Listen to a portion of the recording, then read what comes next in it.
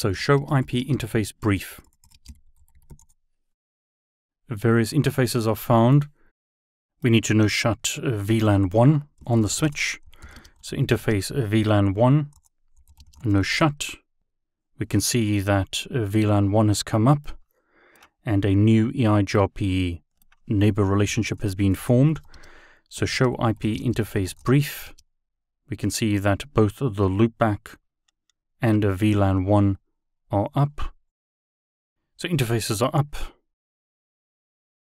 But I mustn't forget the most important piece, which is to set the secret password of the switch. So enable secret Cisco, save the configuration.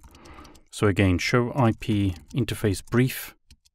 Interfaces are up.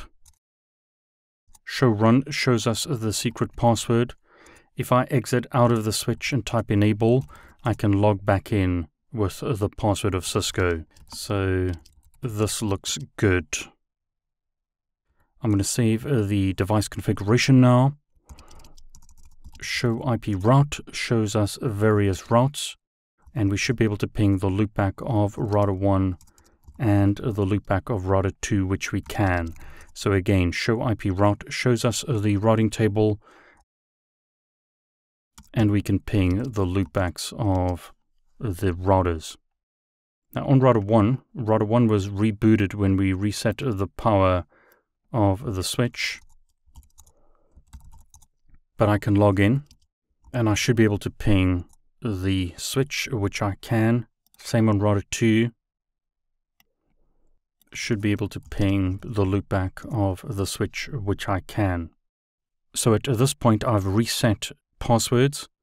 I've restored device configurations and proven that we can ping the loopbacks of all devices.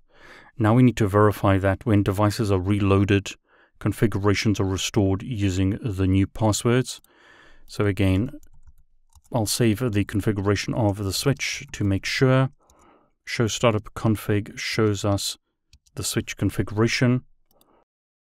So I'll power cycle the devices. Devices are rebooted. Switch 1 is booting up.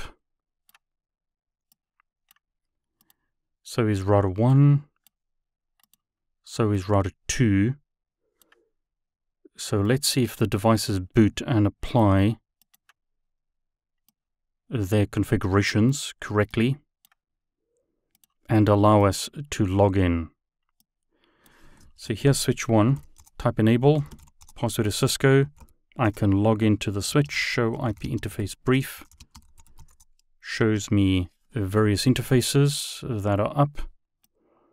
We need to wait for spanning tree to converge. Here's router 1. Enable. Can log in with the password of Cisco. That looks good. Neighbor relationships are being formed.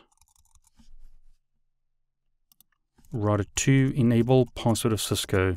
That looks good. Show IP interface brief. Shows me that interfaces are up. Can we ping router 1? Yes, we can. Can we ping the switch? Yes, we can. On the switch, can we ping the loopback of router 1? Yes, we can. The loopback of router 2? Yes, we can. And our local loopback. So I've successfully verified that when devices are reloaded, configurations are restored using the new passwords of Cisco. So we've completed that lab. Make sure that you know how to restore passwords for the CCNA exam. So how did you do with this lab? Were you able to complete the lab and successfully restore passwords? Make sure that you know how passwords work and how password recovery works for the CCNA exam.